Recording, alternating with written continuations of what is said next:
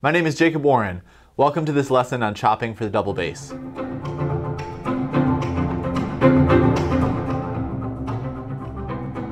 Last time we practiced using the chop stroke in a basic halftime groove, which consisted of 8 eighth notes, 2 chop strokes, and then 2 more played notes.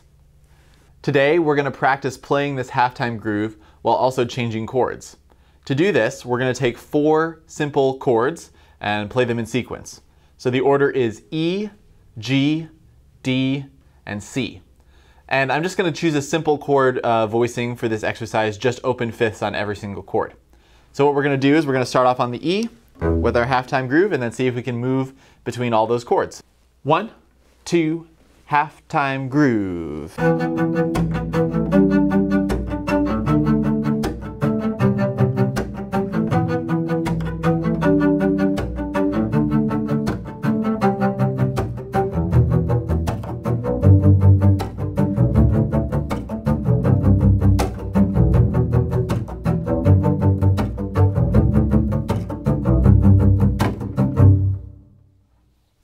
Being able to set up a good and solid chop groove in the right hand and then also coordinate that with chord changes in the left hand is really challenging, and I find the best way to practice it is just to do what we did in today's lesson, which is set up a set of chord changes or read a set of chord changes from a tune you already know and see if you can move between them and get to the point where you could react, as in like read a new chord chart on the fly while also keeping that same groove.